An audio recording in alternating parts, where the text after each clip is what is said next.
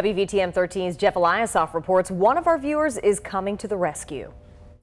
Monday, we showed you the tremendous storm damage to the home of 88-year-old Fred Dunning. Birmingham businessman John Miller was watching and wanted to see the situation for himself. I think truly at the end of the day, if you can help someone out, and whether it's with a handshake or a kind word, there's no reason not to. Today, Miller donated hundreds of dollars to a company offering its services at a reduced cost. Gray's Tree Service will be out here on Thursday to remove all this debris here. Miller met Dunning and his son Daniel, both overwhelmed by his generosity. Dunning has been living in a motel for a month with help from his son's church. I want to get back in the house as soon as I can, and I really appreciate it. John's raising money to fix the roof, too. So in just a few days, these tree limbs should be removed, and Mr. Dunning can take the big step toward moving back into his house.